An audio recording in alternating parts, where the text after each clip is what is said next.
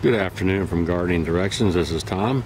What we're looking at now is a scrub palmetto. This is a native of Florida and the Southeastern United States and a bit of the Caribbean.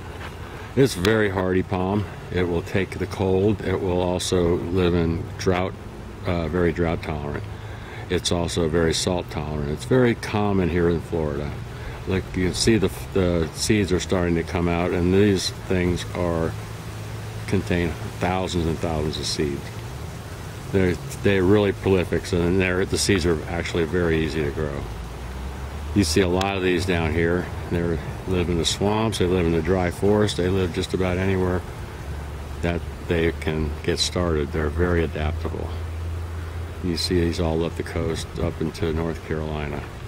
It's one of my favorite palms just because it's so maintenance and carefree, and it looks just beautiful in the landscape, just growing wild. For more palm information, visit us at www.gardeningdirections.com. Have a great day.